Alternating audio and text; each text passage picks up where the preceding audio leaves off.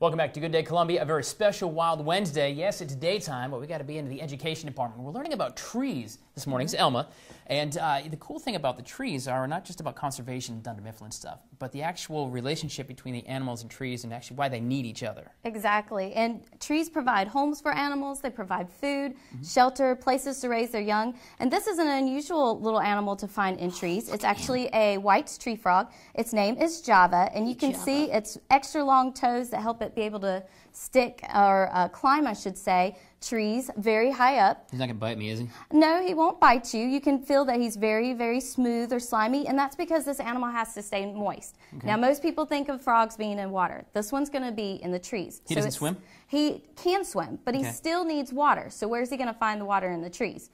You tell me. He's got to find it from rain. Rain that collects on leaves and also in crevices of trees. And there's also cup-shaped flowers where he actually can lay his eggs, and then the tadpoles will grow. And once they're adults, they'll actually climb out of those flowers. Now, does coloring help him also hide from predators because he can kind of blend with the tree? Definitely. And this little tree frog actually can change. It can change colors a little bit. It can get darker or lighter depending on its surroundings. Right now, he's in one of his darker colors. Sometimes they're a little bit more green. Right now, he's looking a little bit more gray coloration. Hey, buddy. So, yeah, his color is very important as well. And can he stick to, like, if I stuck him on a wall, like one of those spiders you chuck against the wall? Would he can definitely grip onto things.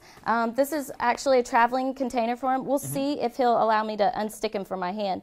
And then he might actually do a little bit. There you go. A little bit of climbing for you guys to be able to see that he can use those sticky toes to hold on to any surface, including the trees.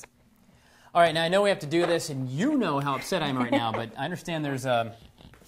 I do. I have a snake friend here. This is Boa. Boa is a 20 or more year old boa constrictor, and Boa's over 8 feet long, and Boa definitely lives in trees. And you can definitely tell by Boa's coloration. He looks like a big boa constrictor, he does. Here we go. Holy sweet God.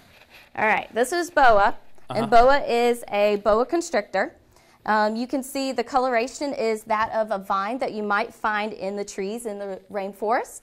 Also, boa's main predators, you can do it. I have faith in you, Tyler. You can touch it. If my campers can touch this guy, you can touch him. Okay? These scales, even on its belly, help it climb. It actually acts like tread on a tire and allows it to be able to climb or move around a tree without falling. He's staring at me right now. I'm not a tree, my friend. Is he going to bite me? No, he's actually just checking out his surroundings. He might smell the tree frog we just had out because that's one of his prey. He's also going to prey on birds, lizards, and even bats. This animal preys on any other animals found in the trees.